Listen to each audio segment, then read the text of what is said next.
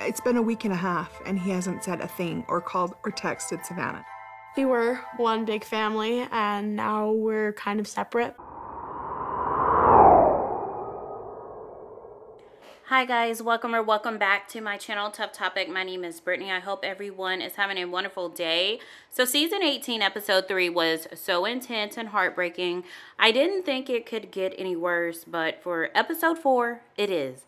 Just a quick reminder for those of you watching this, I don't want you to confuse yourself with the time frame because a lot has happened in almost 2 years. This was filmed in winter of 2021. Janelle announced her split from Kody on the one-on-one special in December of 2022. But Janelle was done with Kody since 2021. She was just waiting to announce it on the one-on-one special. I think if we both really sat down, we'd look at each other and say, really? We've been separated for several months. What? Yeah. Kody and I have separated, and I'm happy, really happy. So most of us were able to see Janelle and Kody share their thoughts with the world on how their relationship was just deteriorating.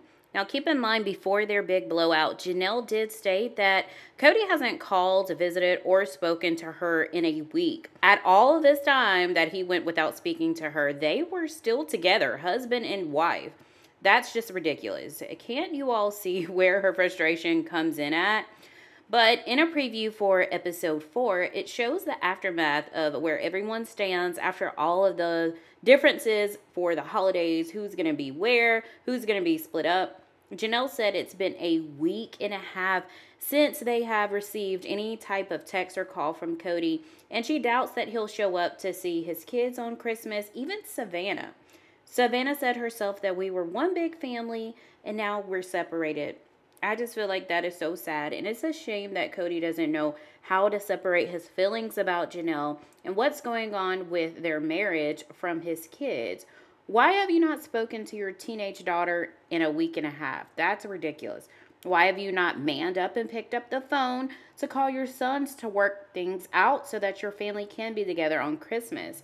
In the roundtable talk with Garrison, Gabe, Gwen, Christine, and Janelle, and Savannah was there as well, you could see all of them just really frustrated, but you still want to see them be very vulnerable. You see them make the opportunity to make things right with their dad. In the discussion, Garrison says that Kody doesn't care enough to call to have a conversation. He even added that we have a father that doesn't want to be in our lives.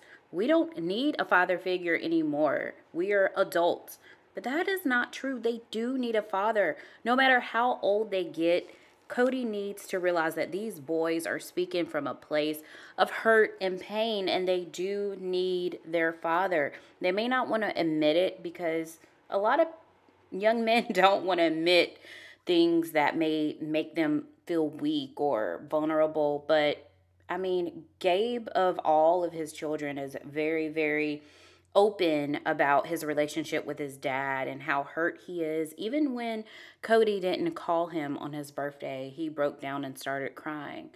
But with this, we will see it play out on season 4. I do have some more clips that I am going to share in another video. So make sure you like and subscribe to my channel so you won't miss any updates. Bye for now.